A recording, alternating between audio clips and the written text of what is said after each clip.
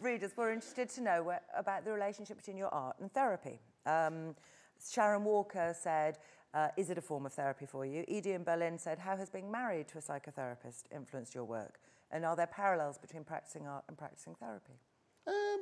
I mean, therapy's been a huge influence, and yes, being married to a therapist has been amazingly influential because we talk all the time about therapy issues, and I think it's a very clear-eyed way of looking at the world, and I'm interested in the clarity, the sort of truth-seeking element of it. I think that's, for me, is the most useful thing in art, because a lot of artists think that therapy will kind of wash away their talent almost if they had it. You know, their quirks are their talent, and I would say no.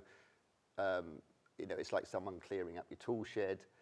But if my art is my art therapy, yes, if I look back at my work before pre-therapy, there were lots of elements. I was leaking madly about my issues, you know, and now I kind of do it with awareness.